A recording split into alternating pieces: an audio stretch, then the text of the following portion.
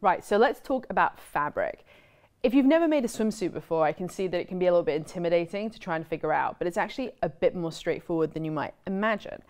So let's start with the main fabric, so that's the outside. So what you're looking for is 4-way spandex. It's very stretchy. It's at least 50% stretchy, but often it's like 200% stretchy. And it's usually made from nylon, polyester, or a blend of the two. So I've got a couple of examples here. So you can get lots of like beautiful solid colors, which are really nice. So I think these two are particularly fun. And you can see with the stretch that they are extremely stretchy. A lot of them, if not most, are equally stretchy in both directions, which is quite nice actually, because if you have a print, it means you can use the print whichever way you like. If it's not equally stretchy in both directions, you want to have most of the stretch around your body. So think about that when you're cutting it out. If it's not identical, if it's identical stretch, it doesn't matter. But if it's not identical, use the higher level of stretch around your body, because that's where the swimsuit needs to get bigger to fit on you. So you can get these kind of nice solids. We also have many fun prints. There are a few things that you want to like bear in mind.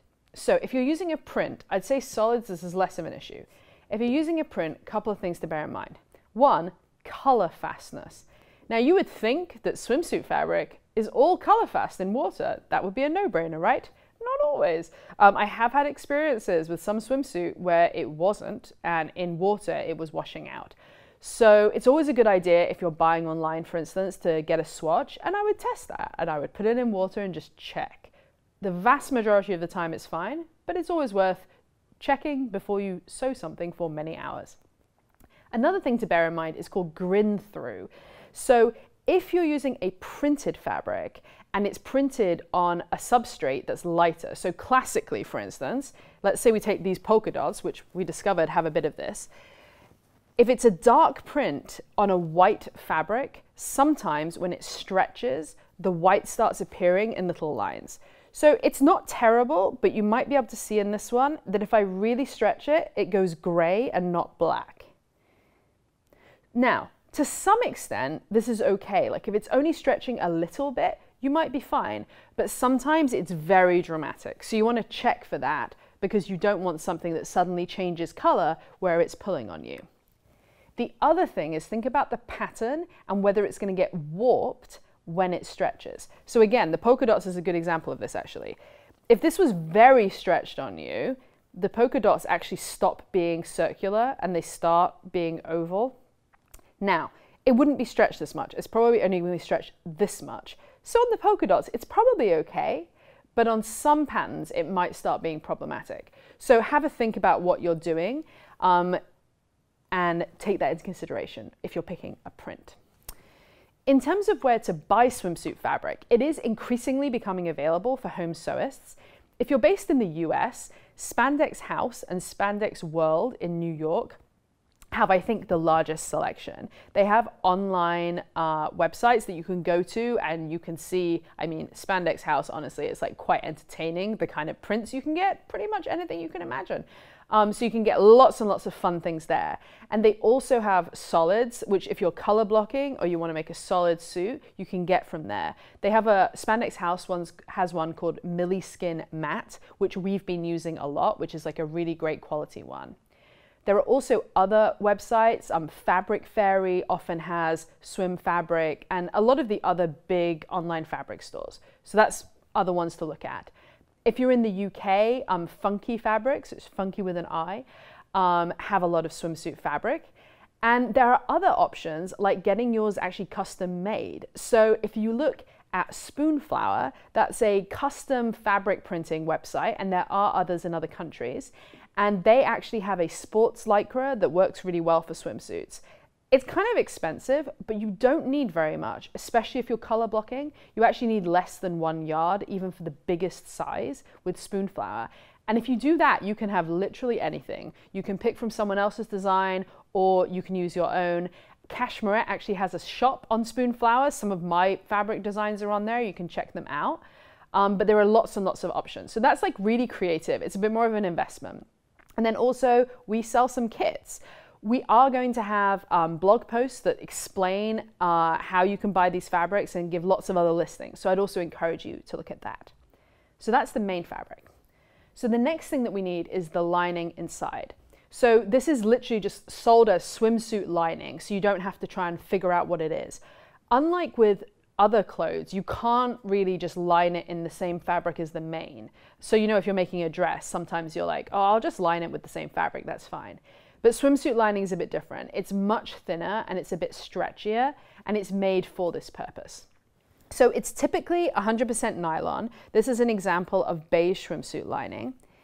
And it comes in basic colors. So this beige is really common. They do also have black. They sometimes have white.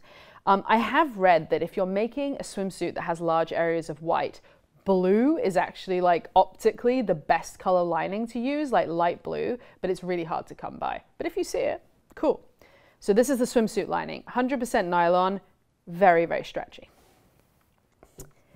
Now we're going to get to the bits that might seem a bit more intimidating, which is if you're making the bra, what are you going to use? So at the sides of the bra, you need to use power net, and this is the sides and also through the back. So this is the piece that's equivalent to the band on your bra. Power net is a really strong but also flexible fabric, and this is what it looks like. So it comes in different colors. We have a beige one here and a black and a white. It's usually 4-way stretch, but sometimes it has very minimal in the length, but it has more horizontally. And what happens is when it gets stretched, it almost looks like a mesh, like you can see through it. So it's not a solid. So it's called power net. It's sometimes called power mesh. And this is really important. You want to get a high quality one because this is giving you a lot of the support. So we have a beige one, we have a black one, we have a white one. And really, I mean, it's up to you. None of this should be showing through. But I would say, for instance, if you're making a suit that has a black background, well, why not use the black inside so that if it does stretch and there's a tiny bit of grin through, well, at least you have black behind it, which is nice. So this is power net, and you only need a really small amount of it. All of the bra making fabrics, they're quite expensive, but you only need like a really small amount, so it's not too bad in the big scheme of things. So the central piece of the bra, which is the central frame, which is here, also called the bridge, you actually need a firm knot stretch. So the sides and the back are stretch, but this piece is not stretch. So there's two options really. The one is to use this, which is called duoplex. So this is a classic bra making fabric. It doesn't stretch at all. It's firm and it's just like a good weight. So it's called duoplex. You also have another option, which is to use like bra lining like this. This is also not, it's like a tiny bit of mechanical stretch, but basically it's not stretch. You will find usually that you can get like rainbow colors of duoplex. There's a lot available, but if you want something that's a bit sheerer and a bit more sort of feminine, I guess, this kind of lining is nice. It's slightly harder to sew with. So if you're trying to like minimize like how challenging it is to sew, I would go with duoplex. But bra lining is also an option.